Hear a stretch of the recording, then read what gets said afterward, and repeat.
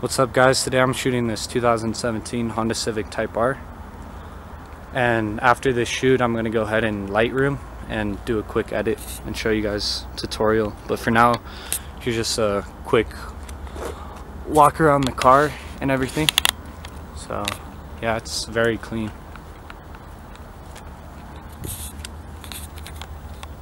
Here's the interior. 6-speed manual with these sporty red seats.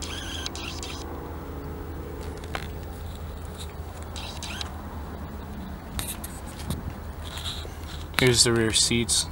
Actually has a lot of legroom, surprisingly. And then here's the rear hatch.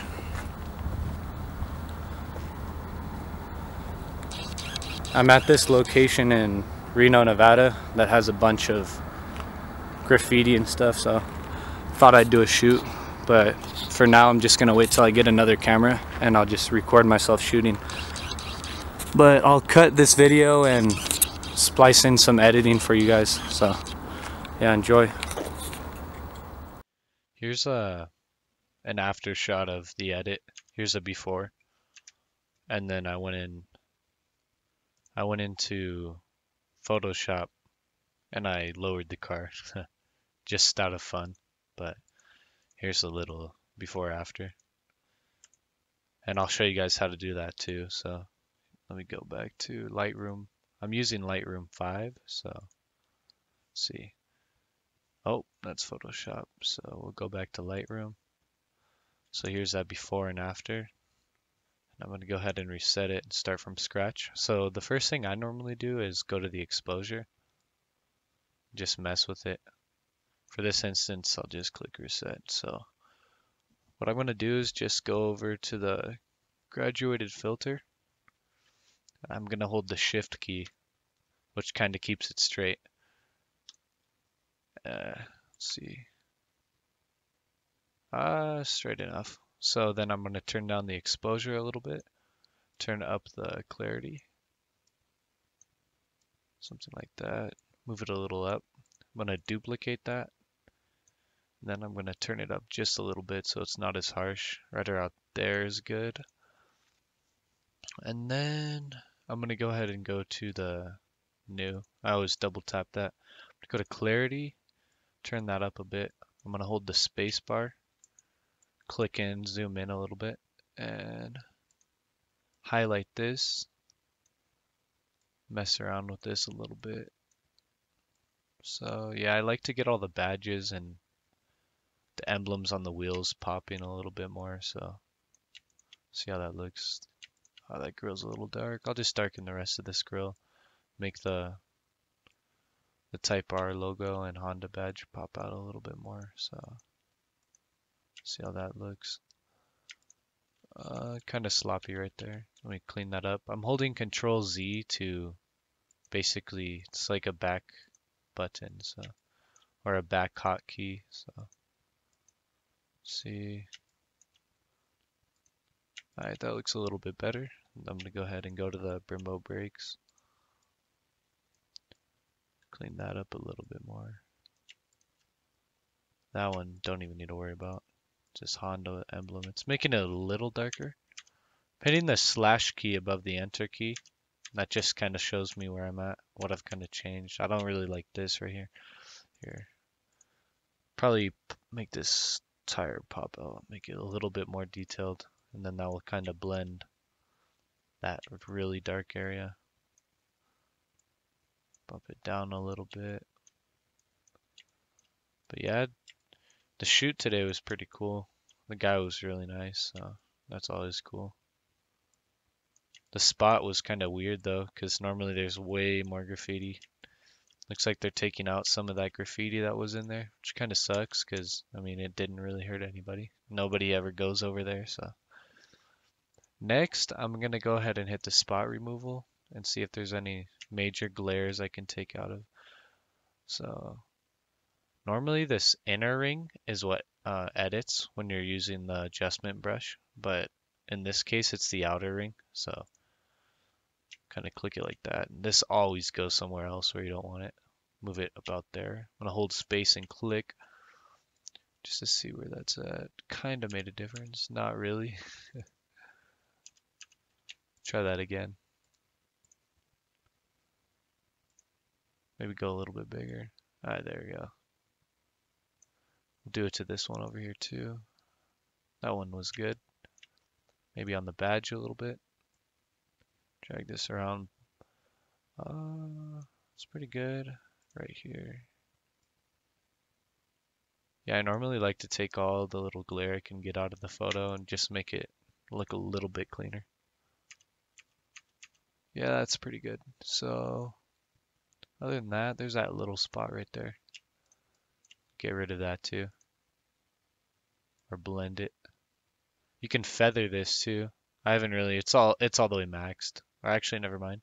Yeah, feather it a little bit makes it a little bit better.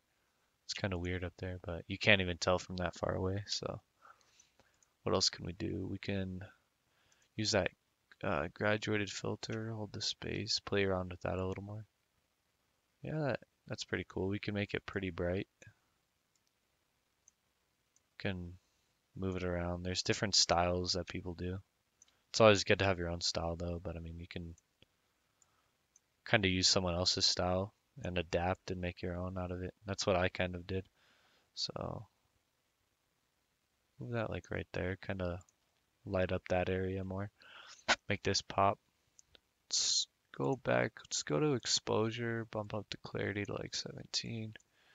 Let's hit this grill a little bit so you don't really see the wire mesh. Oh, did not mean to bump that up. Turn that down a little bit. I'm just using the scroll wheel to make the area in which the filter affects a little bit smaller. So yeah, on these meshes, I've done a few evos like this. I like to darken them up a little bit. I feel like it looks a little bit cleaner.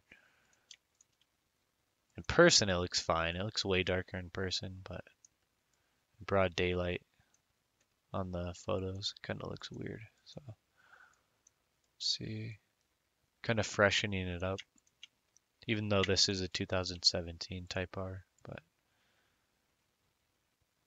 okay, let's get that grill a little bit better. You could see the difference. It kind of just makes it pop a little more. Get this area. Yeah, I like to really click that slash key a lot just to see if there's any areas that I need to hit a little bit more. That one's good. Other than that, we could hit the shadows a little bit more too. It's just all up to how detailed you want to really get into the photo. And I mean, some people make prints. It's really good to do this if you're going to make prints. I do a lot of Instagram edits. I don't really do prints a lot, so it doesn't really matter, but it's always good practice. So I'm going to hit these shadows a little bit more. It's good to get the shadows real even or else it's going to look really weird like that. So do that real quick. But yeah, every edit's a little bit different, you know, so you always learn more when you shoot more, you know. But let's get around these tires a little bit more underneath. Yeah, this car was absolutely clean. The guy's from California, so got the car for 40,000, I believe, or 42,000. They bumped up these Type R's and marked them up, the dealers, so much, but it's understandable because it's such a rare car. But yeah, yeah, I just recently turboed my Project Honda. That was in the first video, so that's kind of cool. It just needs to get tuned and everything. Doesn't even hit boost, and the oil feeds. Oh, you could right click and click delete, but the old oil feeds all messed up. It wasn't even fed right from the old owner, so the turbo's blown. So I need to get one of those. Okay, so we can go back to clarity, bump up the clarity, put it down a little actually, like 22. Darken the exposure. We can hit these windows, or the front window anyways. Just add a little bit of tint to this. Make it pop out a little bit more. It's gonna darken up those seats, but it's gonna make them a little bit more crispier. Let's see.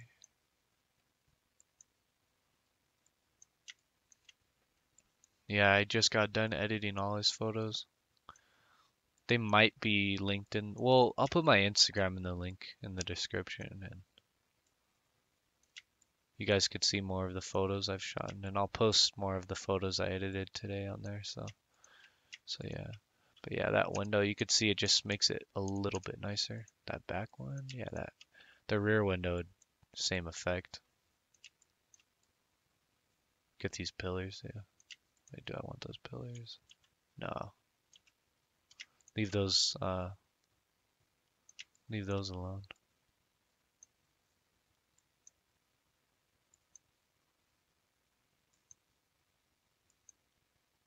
And there we go.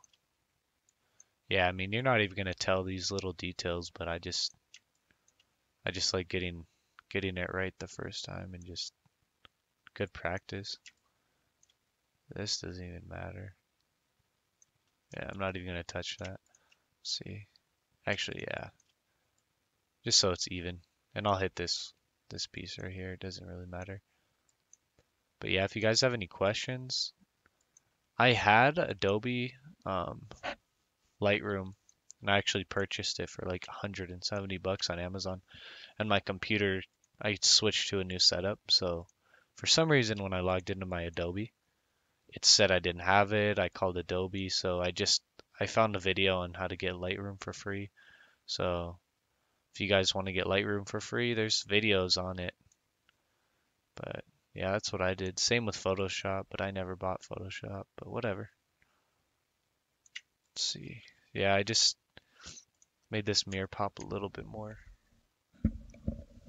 So yeah, that's about it.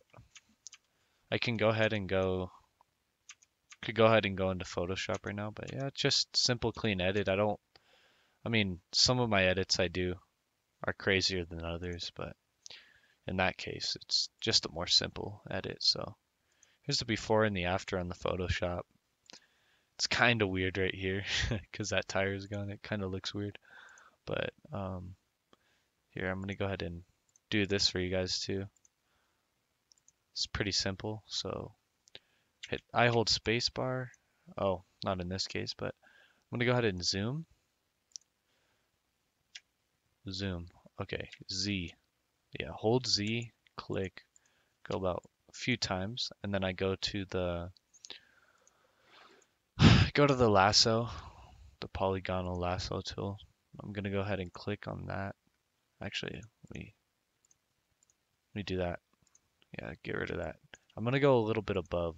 You'll see in a second. So I'm gonna go ahead and trace the borders of the car. And I'm actually gonna do it really tight right here so it doesn't look weird. Because I don't want just like an open space right there.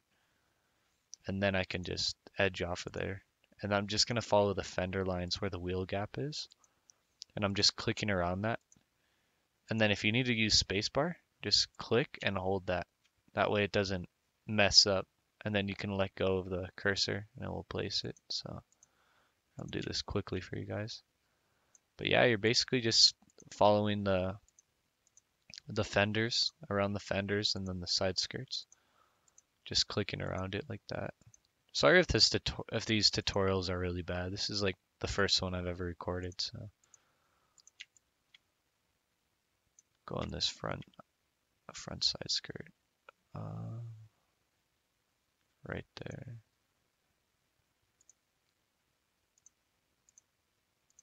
And then I'm going to hold that space, and I'm going to get rid of that shadow. I'm going to go above it. I'm going to hold space, put one here, put one here, and then, excuse me, there's like a circle right there. And once you see that, you click it, go to edit, copy, click edit again, and hit paste. And then I forget how to zoom out, so I'm just going to click here, type in 15, zoom out. And then from there, I'm going to click this button right here. And then with the arrow keys, you can press down and it lowers the car, which is pretty cool. So yeah.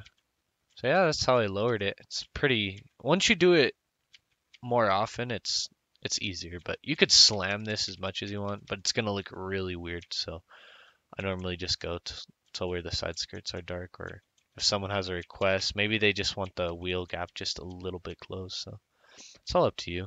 And that looks a little bit better actually, because if you go too much, it just looks really weird. And there's just that white space right there. I don't really want to zoom in, but there's that white space right there that makes it dead giveaway that it's Photoshop. So I'll go back in Lightroom. I'm not going to do it right now, but I did it on the finished product of the other one, where I took this to Lightroom and I just filled that in with black and blended it in. But I'm not going to lower it this much. I'm going to go just a little bit more, so that's there.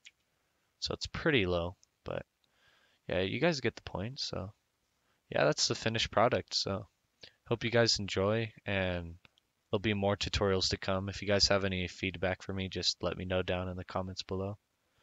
And thank you. See you guys next week.